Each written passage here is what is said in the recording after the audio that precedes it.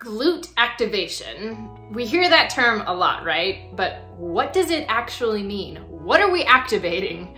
What we're doing is trying to get your glutes to fire more powerfully. They're not dead, they're not asleep, they're maybe just a little bit inhibited from sitting, shortened hip flexors, and all kinds of other stuff.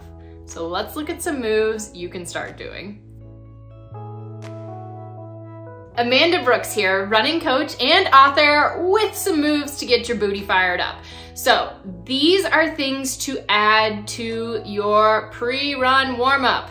I swear I say that a lot, but it's only because it's true. So particularly if you have noticed that you don't feel like your glutes are firing, these are a great place to start. A number of these are things I have worked with physical therapists on, but also just things that I've seen work for our runners. So in the first one, you're getting into what looks similar to a pigeon pose from yoga. So you are down, you have your leg curled under you, the extended leg that is back. You want to use your glute to straighten the leg. So it's not pressing into the toe, it's not letting your quad do the work. Your glute is doing the work. Glute. If other things are taking over, it's not working. So that's move number one. Once you feel that starting to fire, then we're gonna move on to move number two, which is the classic hip bridge or glute bridge. This is a stellar movement that gets overlooked because it is so basic. But what you are doing is pressing through your heels and coming up to create a straight line, basically from your knees to your head. So if you can go up and hold there, do that for a little bit, lower and raise.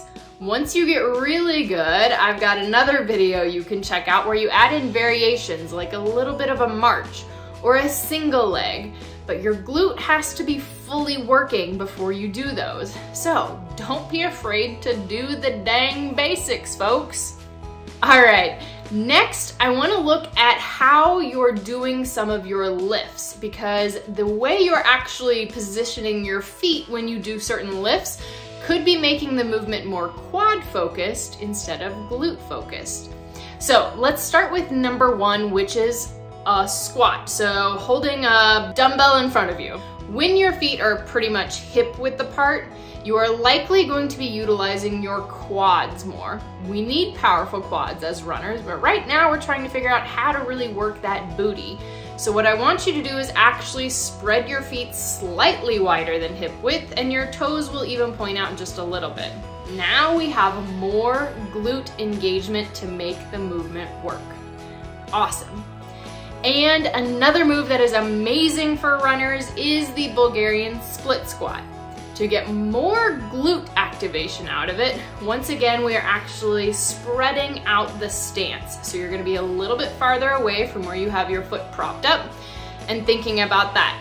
The closer we are, again, the more quad activation we're getting. So nothing wrong with that. But when we want glutes, you need to know how to activate them. All right, I hope these were some quick tips you can take away to start using right now to make a difference in your runs. As always, hit like and let me know if there are other things you want to hear about.